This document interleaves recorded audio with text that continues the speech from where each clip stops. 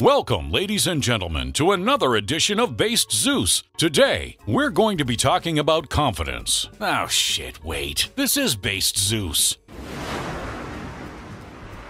Fuck all that, no intro. Let's just get right to business. Tip number 1. Be calm and collected, not aggressive and in your face. Think about James Bond. Is he ever in your face and aggressive about how awesome he is? Of course not. That basically ruins all the coolness behind it. You don't see James Bond swinging his dick around and trying to out-alpha everybody, do you? No, he's too busy doing important shit that matters. On a deeper level, these loud and aggressive outcries for attention show insecurity more than anything. Being able to be internally and externally calm, collected, and unreactive is not easy. Life can be stressful. Most people get worked up over nonsense like their food taking too long at the drive-thru or somebody accidentally bumping into them. Somebody who's content and happy with their own life will feel secure and confident enough to be calm and relaxed in most every situation, and that's admirable and attractive. The over-aggressive types are usually using their aggression to let out their repressed emotions from some other place in their life. Guys like this will start fights with other people when they feel, disrespected, man, or other dumb shit like that. Like, sheesh, bro, just go into the bathroom and rub one out really fast. Maybe that'll get some of those pent-up emotions out. Fucking hey. You see, being able to have a calm, laid-back nature will speak way louder than any of the other words or actions could. And that, subtly, is what makes girls go crazy for you and makes guys around you respect you way more. Remember, confidence in your own actions and decisions without needing approval from others is the ultimate goal here, not showing everybody how confident you can pretend to be. When it comes to dating and confidence, the most important person you need to convince to like you is yourself. Tip number 2. Don't talk more than necessary. A lot of people think that the most confident and badass guy in the room is the person who's always the center of attention and always knows the right thing to say.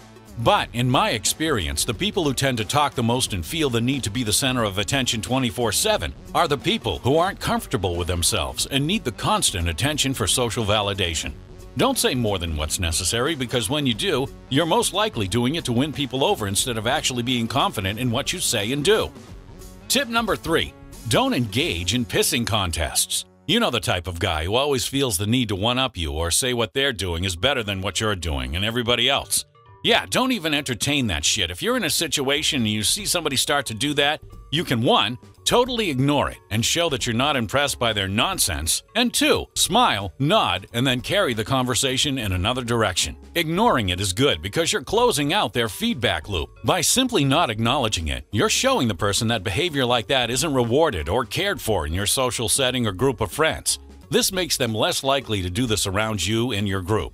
The worst thing you can do is reward the behavior by saying how cool it is, because then you're opening the floodgates for them to conversationally piss all over you. I advise against calling them out on what they're doing because it'll make them more insecure than they already are. They're more likely to get defensive than to have a sudden change of heart.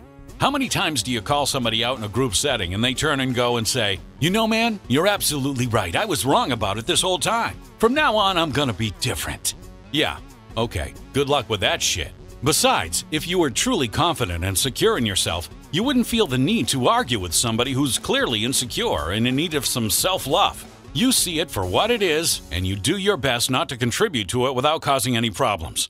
On a similar note, here's the bonus tip. Don't put other people down.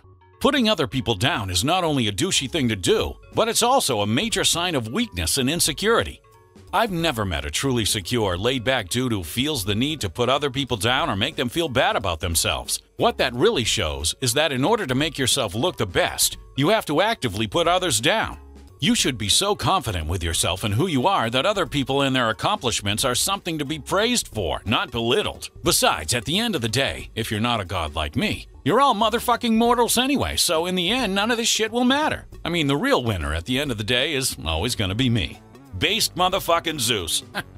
Surely you jest, Based Zeus. Or do I? Okay, now on a more serious note, that concludes today's video.